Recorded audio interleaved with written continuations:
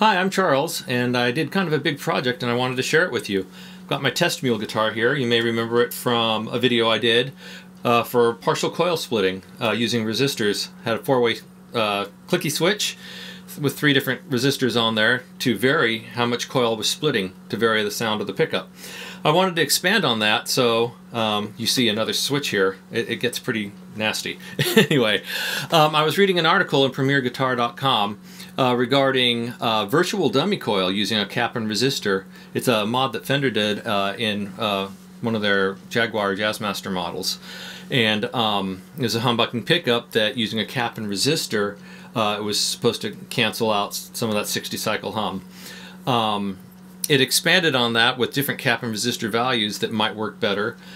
So I tried it. I didn't notice a big difference as far as cutting out hum, but I did notice a big voicing difference. So you can make this humbucking pickup sound way different with different resistor capacitor combinations. What I did is I switched to 6-way clicky switches. I'm using 5 different resistors on one, 5 different capacitors on another, with the 6th lug open so I could still get my full humbucking sound. Please don't mind the tuning, and the guitar is tuned down to E flat. Anyway, full humbucking sound. So what I did is I used several different resistors and capacitors that were suggested in that article, and kind of went from there. So the way I have it set up, all the way up, the 6th position is no load. First position on the resistor switch is 2K, then 3.3K, then 4.7K, then 6.8K, then 10K, and then no load.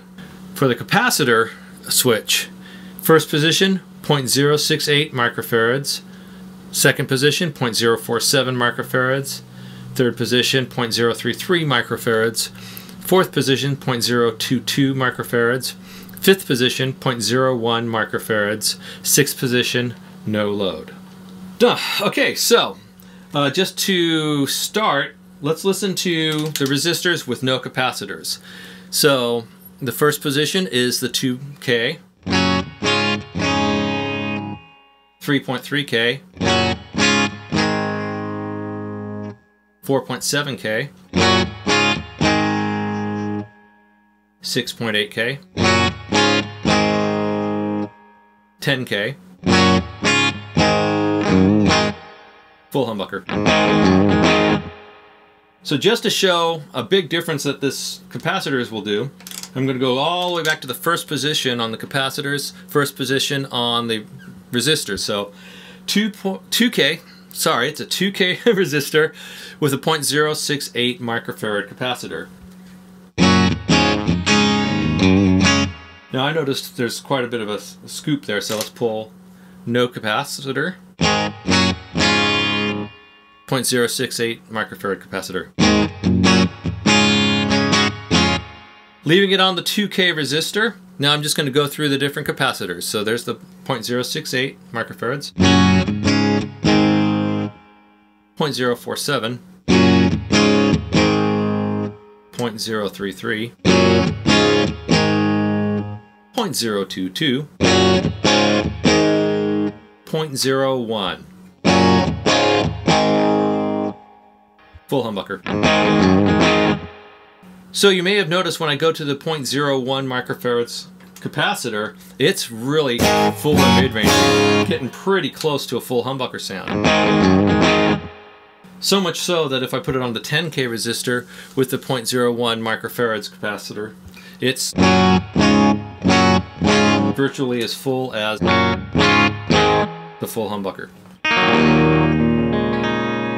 So doing a guitar like this doesn't make any sense. The switching is near impossible, but I did find some really cool combinations. My very favorite would be the second position, which is 3.3K resistor with the third position, which is a 0.033 microfarad capacitor.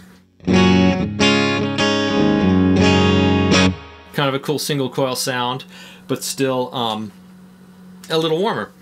If you want to go ultra single coil, my favorite for that is the 2K resistor with the 0.068 microfarad capacitor. that's kind of that scooped one. And then for a fuller single coil sound, more like a P90, I like the 10K resistor, but use my fourth position, which is a 0.022 microfarad capacitor. 1, 2, 3, 4. Still full humbucker.